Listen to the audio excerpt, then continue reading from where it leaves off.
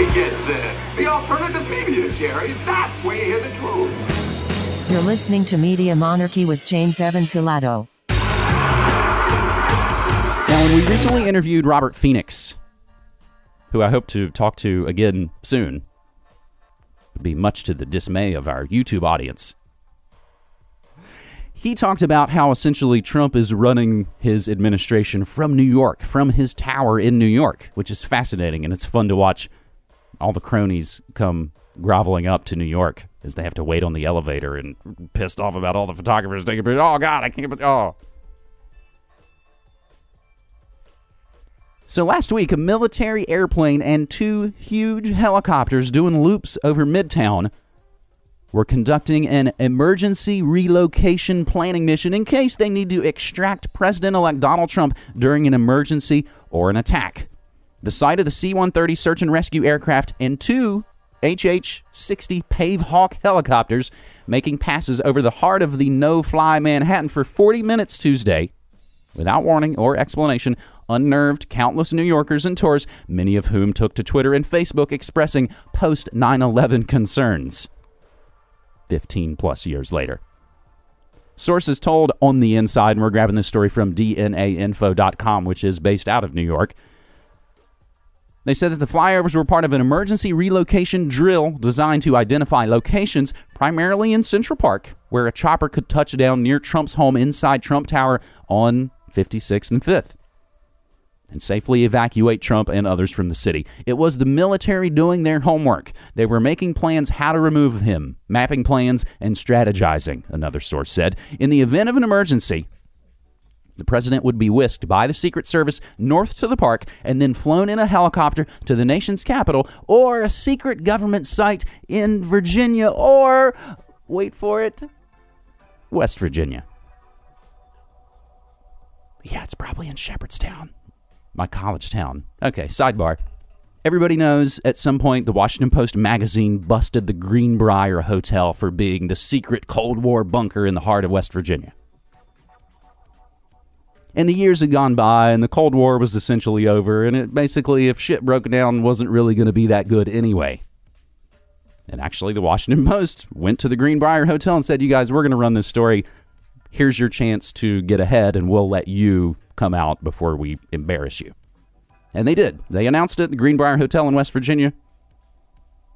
It's basically around Lewisburg. Said, you're right, we have been the secret Cold War underground bunker since the Kennedy era. You caught us. Now they turned it into a museum, and you can come look around while you stay around at the hotel as well.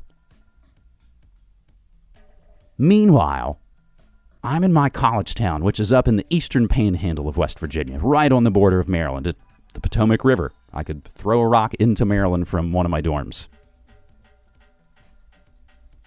The first week of 2000, the year 2000, there were Israeli-Syrian peace talks in my college town. And I've talked about this before, and they did them because it's an hour away from D.C. You got a gigantic college campus with a bunch of facilities where you can host meetings and press conferences.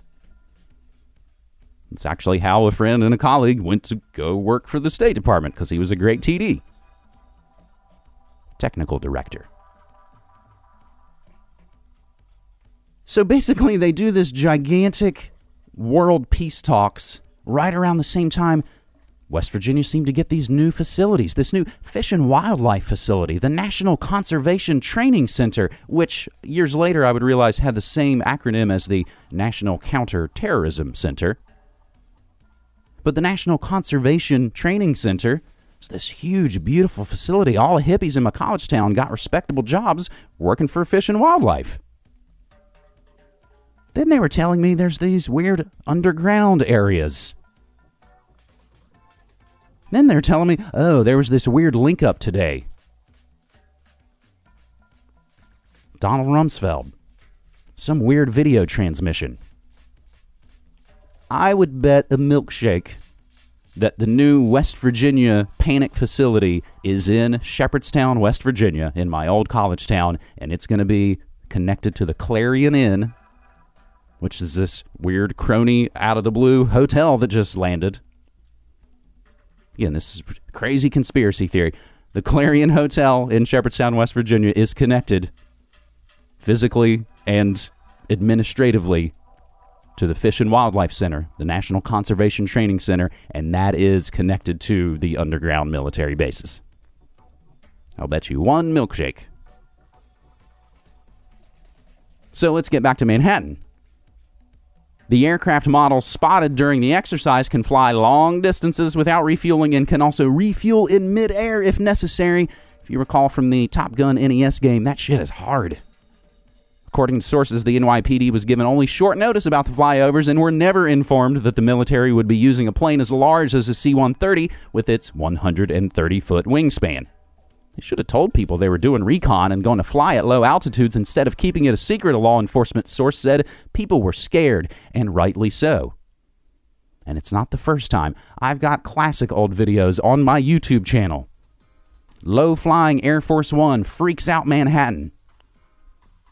And then later they go, we just actually wanted to do some photos of Air Force One, so we thought we would fly it around Midtown Manhattan. You know, just 5 or 6 years after 9/11.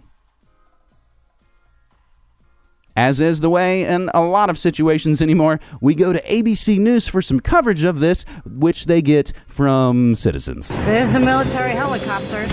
You're listening to Media Monarchy with James Evan Pilato.